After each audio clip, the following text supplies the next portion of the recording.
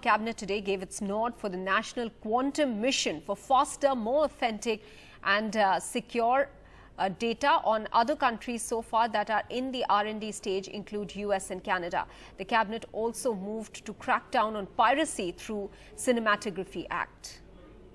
आज कैबिनेट ने उस दिशा में एक अनुमति दी है कि आने वाले सेशन में सिनेमाटोग्राफ एक्ट 2023 लाया जाएगा।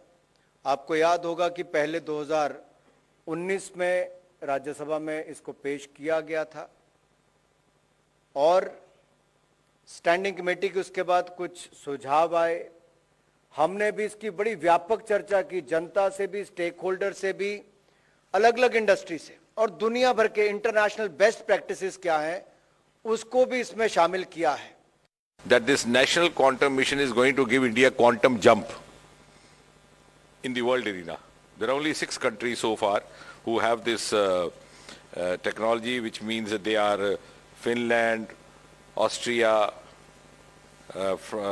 France, but they are also in the R&D stage. None of them has actually started the application of it, and therefore we are also going to be at par. ये जो 6,003 करोड़ का budget रखा गया अभी cabinet में, ये तो mission के लिए है।